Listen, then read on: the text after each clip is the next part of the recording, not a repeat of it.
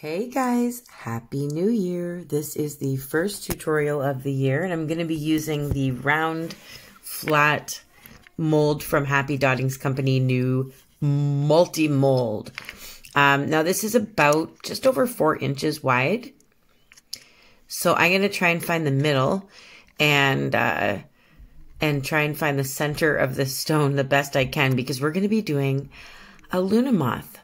And I don't know if you guys know what the meaning of a Luna moth is, but I'm going to find out so I can share it with you guys. So when I look up what the Luna moth symbolism is, it's that they are attracted to the moon as a source of light. And in spiritual terms, they signify rebirth, new beginnings, because they gravitate towards the light in the darkness of the night. A Luna moth is seen as a symbol of spiritual transformation, of heightened awareness, and striving towards truth. So I thought that was pretty darn cool considering it was the new year and it's new beginnings. And so this is pretty cool. It's not Christmassy. I'm done. I'm done with Christmas. I still have my Christmas stuff up because I have not had time. So I'm going to do a moon, of course, because it's a Luna moth and they're attracted to the moon. So I just used that little round circle just to get my shape for my moon. It's a little lopsided and I don't mind. That's okay. So I'm going to work with this shape that I've got here. I pretty much know I want my moth to be kind of centered and the moon just above. So I'm going to get rid of anything else that is there and that I don't want. I'm erasing. That's what I'm doing.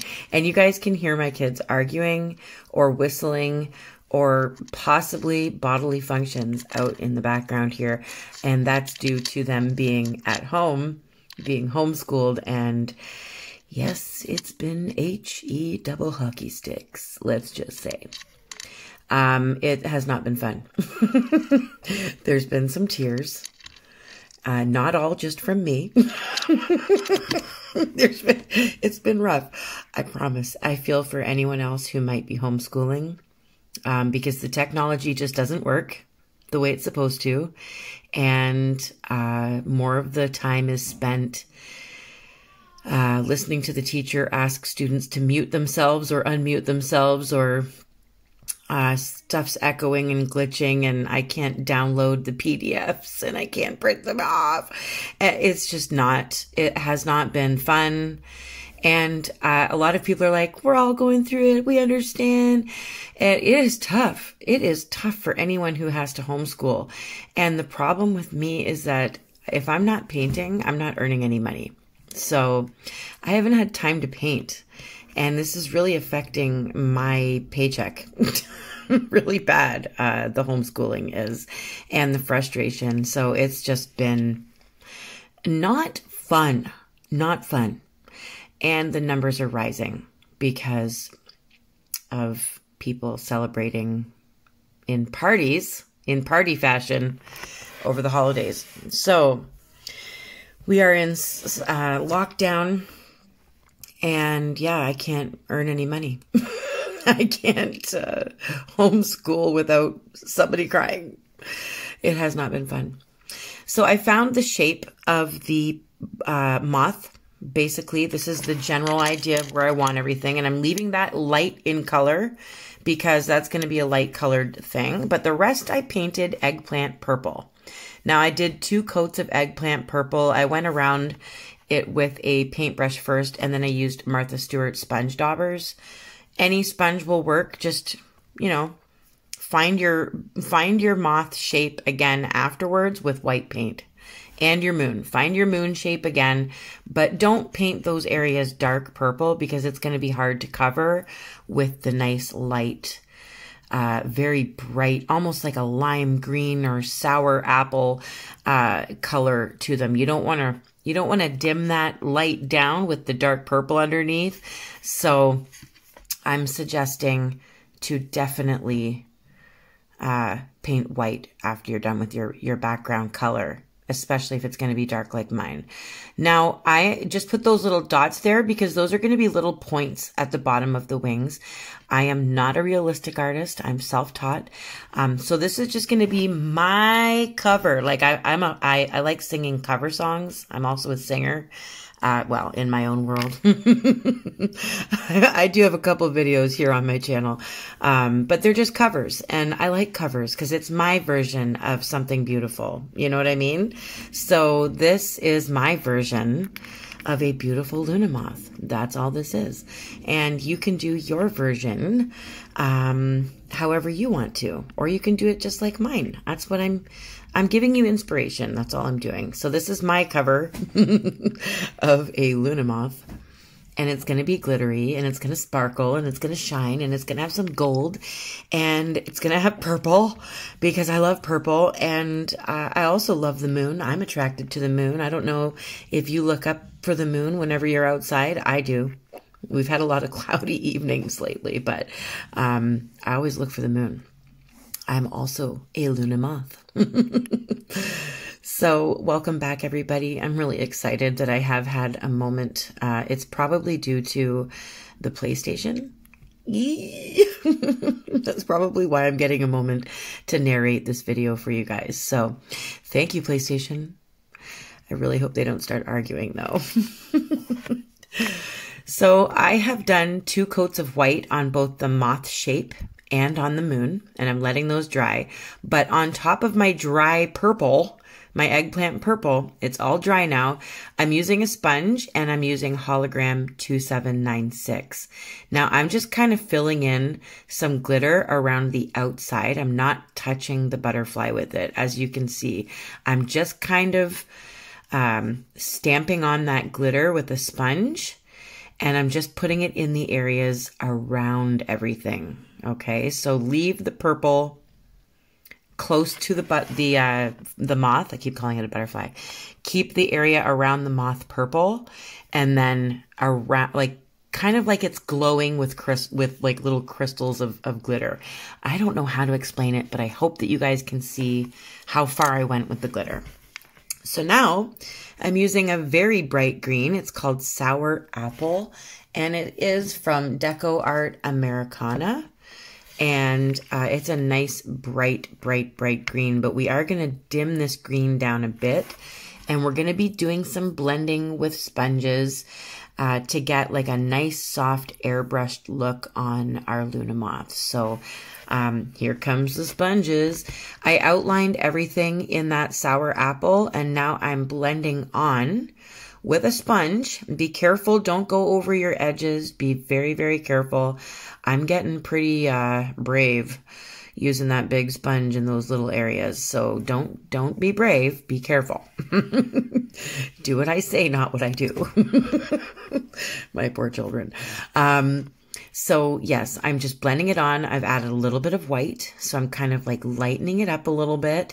I'm only going to go down so far, as you can see, and then I'm using some white to blend in that green.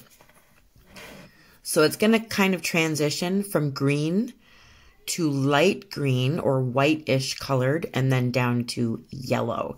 So I'm putting that yellow color, which is actually cadium yellow, and I've got that down at the tail bits of the bottom of the wing.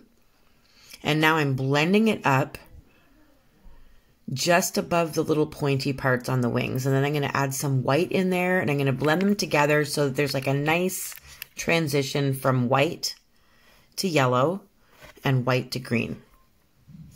You guys know what I mean, right? I hope I'm explaining myself okay. I know you couldn't see most of that, but you'll be able to soon. I literally just turned the bottoms of the wings yellow and then blended them up into the white area. So I'm going to be adding some glitter on top of these wings once they're dry. Just so you know, I'm going to be using 3 different kinds of glitter again this time. Well, not really 3 different kinds, 2 different kinds with 2 different techniques. 3 different techniques. I don't even know. So we're going to use some saffron yellow for the top of the fuzzy little body of our moth. And I'm going to start with some saffron yellow at the top, but I'm going to blend it so that it goes from white up to the yellow. So I'm going to dim it down a little bit with white and blend those two colors in. We're going to be outlining everything with black and gold to kind of clean everything up and define all the lines very, very soon. I'm also going to be adding some eggplant purple to the tops of the wings and everything. So I just lightened my sour apple to make it like a light green. It's like almost white. That's how light it is, but there's still a tint of green. And I'm outlining these. I'm going to go back and use that light green very, very soon. I outlined the whole thing, but we're going to go back to that afterwards. We're going to use that to put some vein work inside the wings. So I decided not to do like a yellow moon like I normally do on like my hamsas and stuff. I decided this time to do a blue moon. So I'm using Peacock blue at the bottom, and I'm going to blend it so that the bottom is blue and the top is white. So I'm just going to keep blending it in using this little blending brush. There is a tutorial for how I make my blending brush. It makes life easier, trust me, because I haven't found sponges that are this small. And I love using sponges because of the nice airbrushed look that it gives. So I use a little paintbrush and I chop it down and turn it into a blending brush. So my tutorial is in the description of this video. And if you cannot find the description of the video, just search Rachel's Rocks blending brush or Rachel's Rocks fine lining brush, and you'll be able to find it. So I blended it in so that the dark blue, the dark peacock blue is at the bottom, and then it's blended lighter and lighter and lighter as you get to the top of the moon. Now I know my moon is not perfect. It's not a perfect crescent moon shape. It's a little bit wonky, and that's okay. I promise you're going to love this anyway. It's not really going to matter if the moon looks a bit off. They are attracted to the moonlight. I think that's really cool. I love the moonlight. Actually, who doesn't look for the moon when they go outside at night? I sometimes see the moon when I walk my son to the school bus. So I'm outlining the top white and the bottom with the dark blue. I'm going to be going over all of that with gold anyway. We're going to be outlining the moon with gold. We're going to be outlining the moth with gold.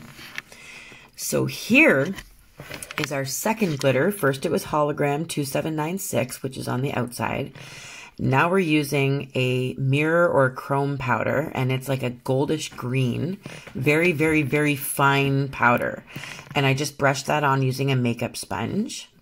These powders are available on Amazon or at thepinkchair.ca, and those links are both in the description. Don't forget to use my pinkchair.ca discount code Rachel Mitchell.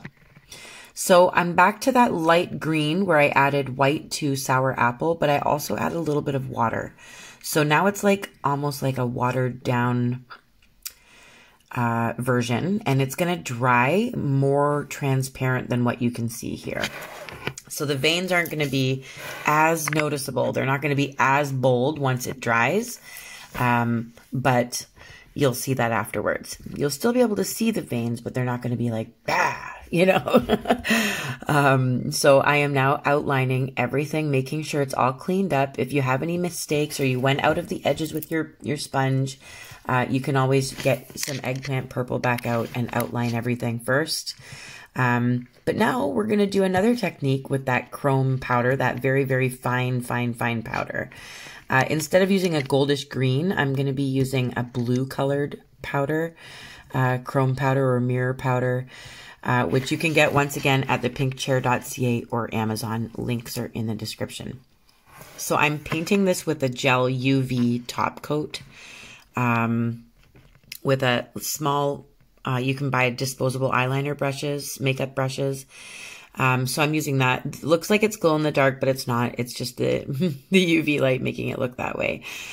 So I have to set that underneath that gel on the moon. It has to be underneath the light for like 20 to 30 seconds. And then I'm going to use a makeup sponge to put the blue chrome powder or mirror powder on top of that moon. So you can still see all of our blending work, but there's like a a shimmer of blue on top of that now, and it makes it look totally different.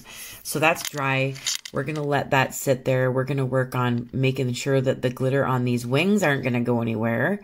Now that the vein work is dry, I'm putting Mod Podge over top of the wings to keep the glitter, that greenish gold glitter. I want to keep that on the wings. I don't want to lose it once I resin. So I'm keeping it there, letting that glue dry, the Mod Podge, let it dry. Now I'm going to outline it all with gold.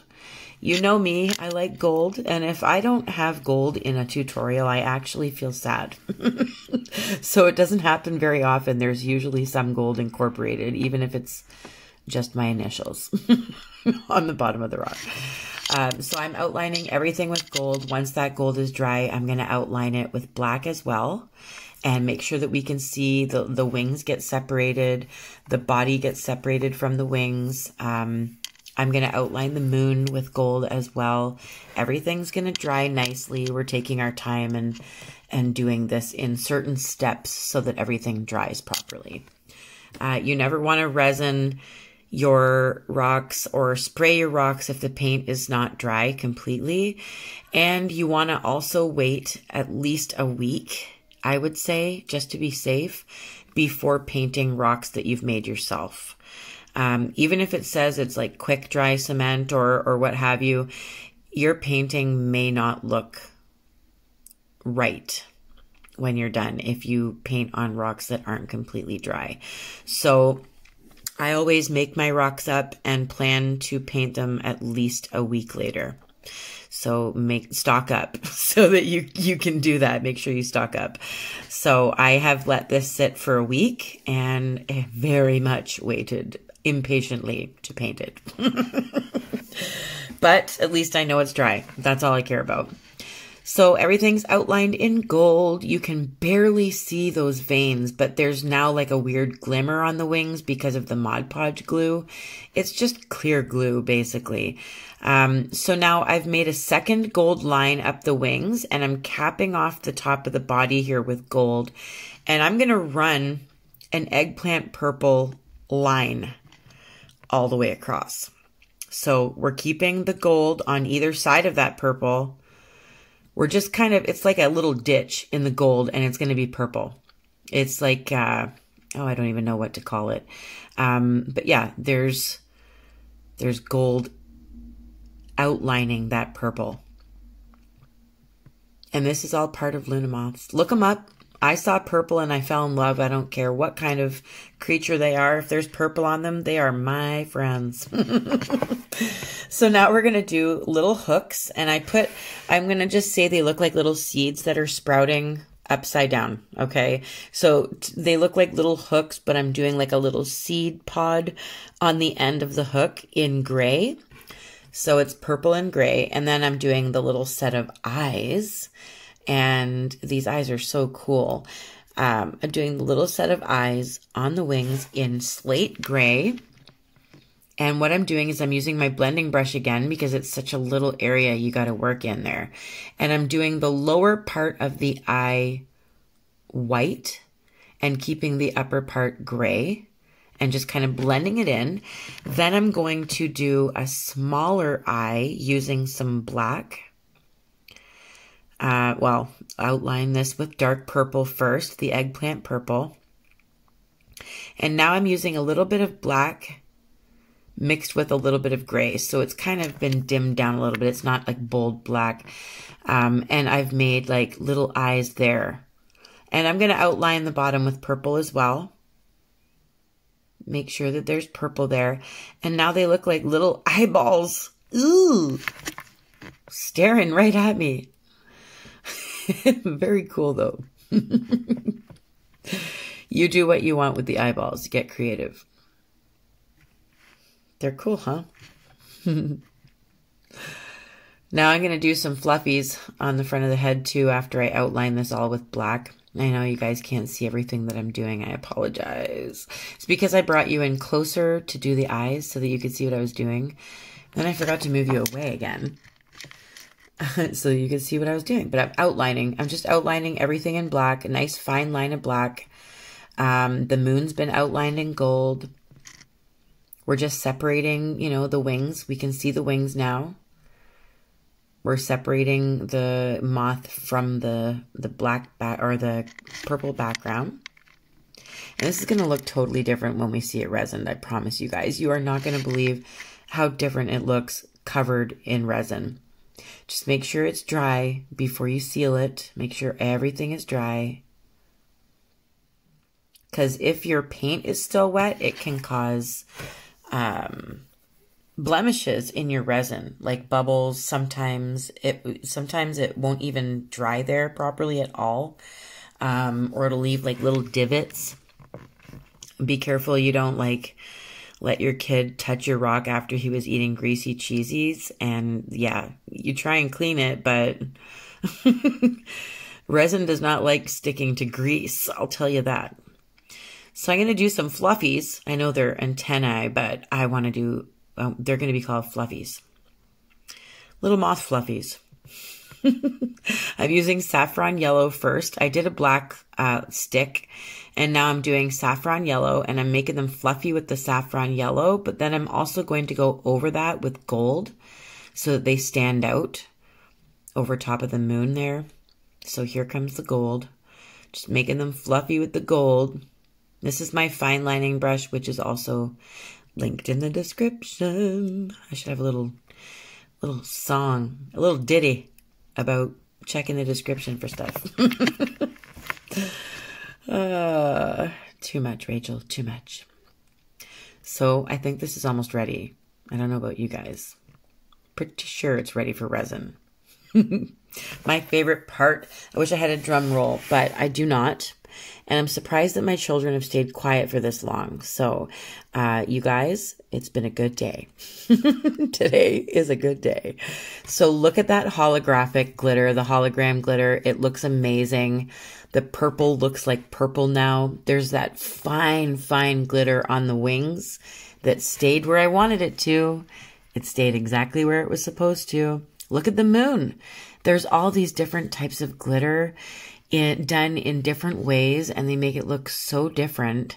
Each technique looks so different, and it's gorgeous. Like, I mean, I don't know